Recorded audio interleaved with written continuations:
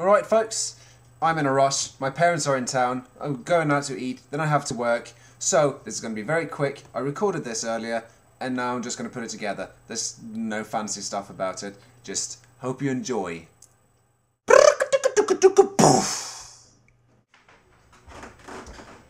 Hello, it's Friday!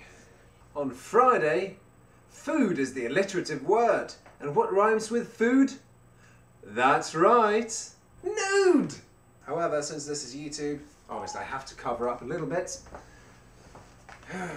Because you don't want to see anything that might offend you. You don't want to see a penis. Oh no! Because penises are unnatural, pornographic things. So there we go. Happy now, YouTube. Actually, no, you're probably not happy because there's a butt crack back here. So I'll do this. It gives me a sexy little ooh. Right, food. There's lots of students out there, probably lots of students watching me. And the thing about students is they don't like to cook.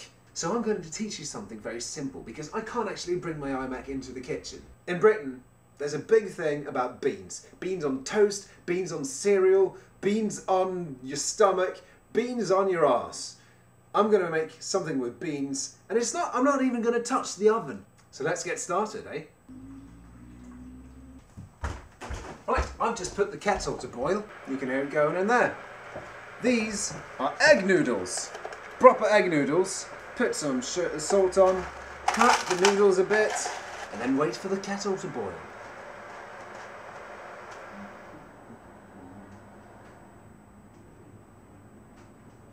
Pour it on the noodles.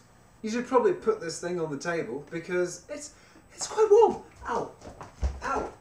So while that's soaking, I'm just gonna prepare the other stuff. I'm gonna chop up some onion. I'm gonna put some vegetarian haggis on. I'm using about 100 grams and beans. Just a small can of beans is enough for one person. I'll be right with you. Once the noodles have soaked for about 2 to 3 minutes, just drain it. Half an onion, vegetarian haggis. It's got lots of lovely flavour in it. It's perfect for this kind of stuff. I didn't think it would work as well as it does, but it just kind of rounds it out really well. The thing about haggis is that it doesn't taste like offal, which is basically what it is. It just tastes like spices and grains. And it's just lovely. And the beans, well, beans are beans. Baked beans are baked beans. I like baked beans. I've never tried using just kind of kidney beans or butter beans or something like that in it, but that might be very good. Try that and give me a call. Well, give me a comment. So once you've got everything in, just smush it up a bit. And obviously you don't have to use vegetarian haggis.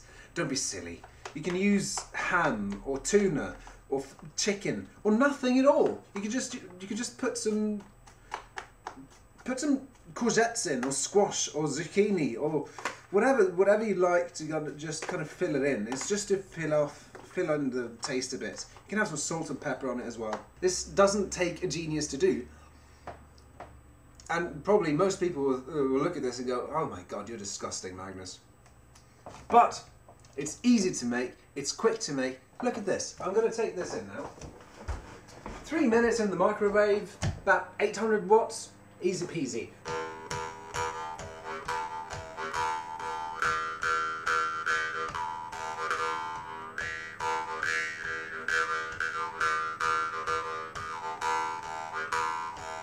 If you can name that song, let me know. Tell me in the comments. So, how have you been? Lovely weather. Yeah.